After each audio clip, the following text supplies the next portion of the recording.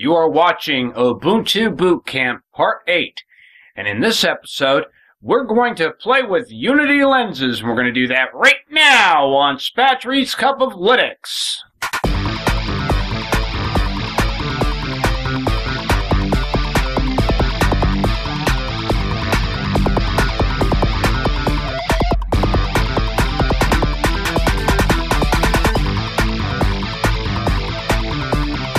What I did was I went on Mr. Google and I did a little search on some of the lenses that were available, and I was surprised at what I was able to find. Now, AskUbuntu.com has a list of sorts here, and this link will be in the show notes for you guys, on the different lenses that you can get for this thing. Now, one of the lenses that may ship with Ubuntu, if you're using a version later than this one, which is 1204, the LTS, you may have an Amazon lens, and there's been a lot of FUD and a bunch of people that really don't care for it. But myself, as a Amazon shopper, I happen to like being able to be given search information from Amazon when I'm shopping there. I don't shop there all the time, so I don't want to be getting those results. Well, then you can go into the Synaptic Package Manager and actually remove that. Matter of fact, we haven't installed Synaptic, so let's go ahead here. I'd like to check and make sure this doesn't have it. Okay, we don't have Synaptic installed, so we need to issue that in a terminal. So Control-Alt-T for terminal. Sudo apt get install Synaptic.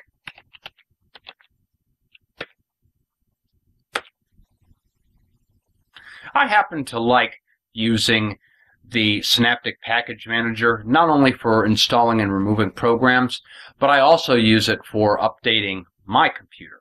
Now, as many of you know, I'm running Linux Lite, and I don't have anything to notify me when there are updates coming in. I just run Synaptic once a day, and I'll have it pull and check for any updates.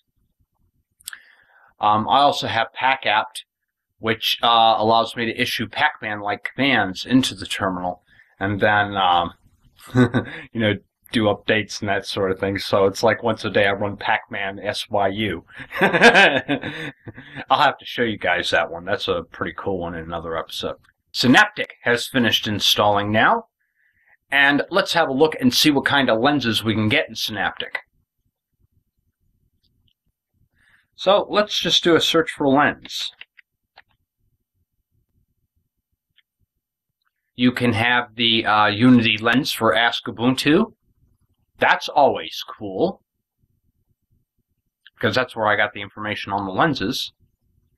You have a Gwibber lens that can be added. A GIMP lens. You can get a lens for the Wikipedia.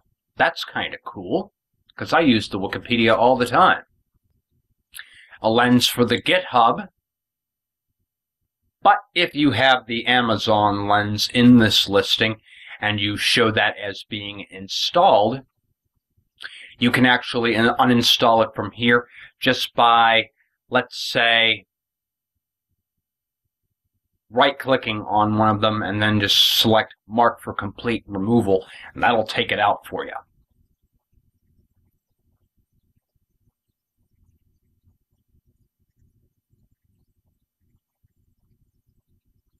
But I'm not even showing that as an option. So you could, you know, mark a given lens for removal or for complete removal, just like that. Okay, very good. Don't really need Gwibber, but the Ask Ubuntu, that's kind of cool. Let me close this here now. Okay.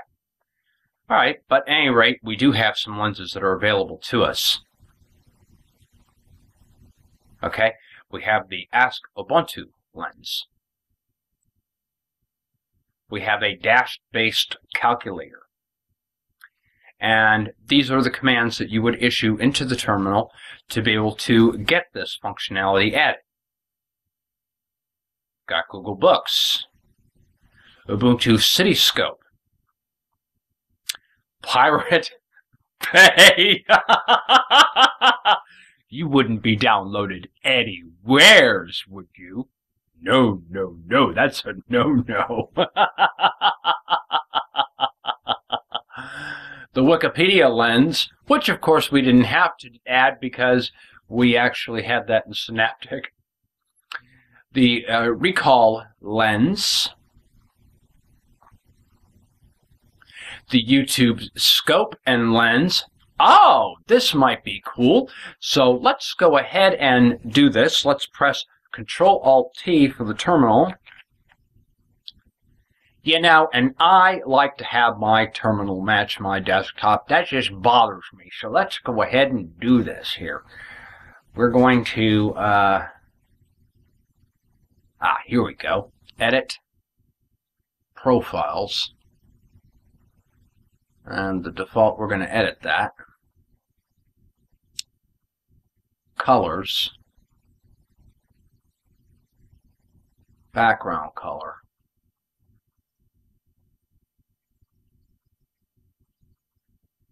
And the text color. Much better.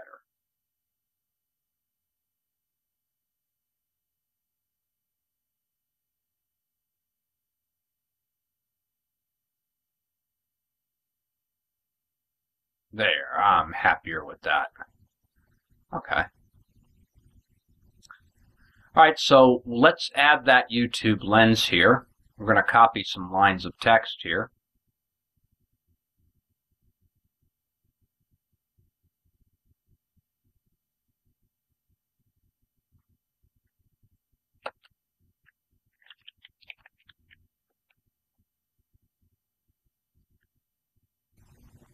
Okay, and then we will issue this next command.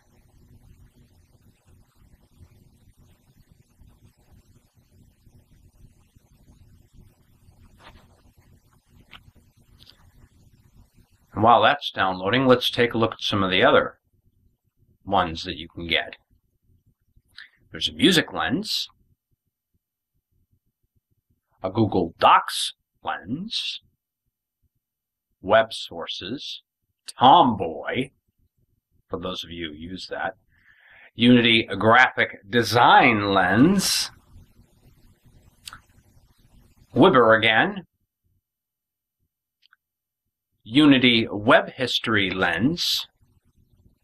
Oh, it asks me if I want to continue. Of course I want to continue. Continue, continue!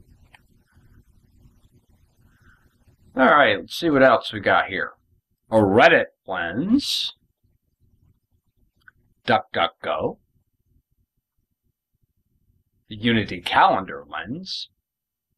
Ah! The adult and porno lens for all you dirty birdies out there. Say, there was some rumor going around that Linux is only good for hacking and pornography. Well, there's your proof right here. All right, and then, of course, you have a secure shell search lens, a cooking lens,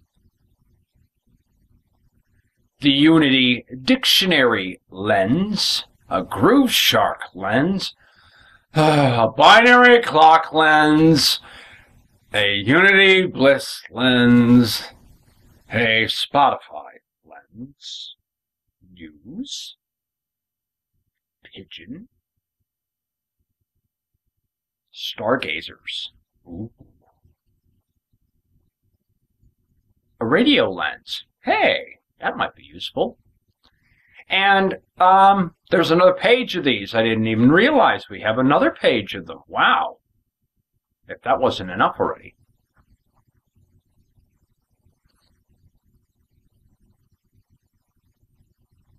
UUDE lens, whatever that is, I have no idea.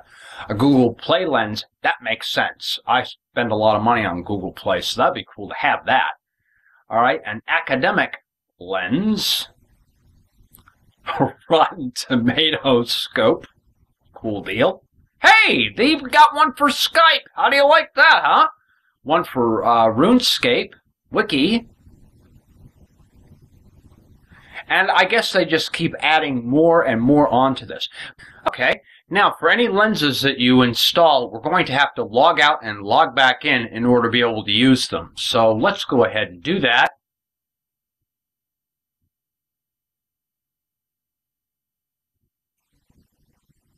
Okay, now that we are logged back in, let's see what the YouTube dash or any of the, if anything comes up as a result of using this. First, I'm just going to type in my name. And in the Unity lens, we get it to crash when we search for Spatry, but you can see I have some listings here from YouTube. But it looks like the YouTube lens is a little bit buggy. But that's a cool thing. We do have the extra lenses, and of course you can get many more of them that you can download, install, and play with. And I haven't quite figured out what I'm going to do in the next episode, so you're just going to have to stick around and find out what I decide to do. I'm out of here.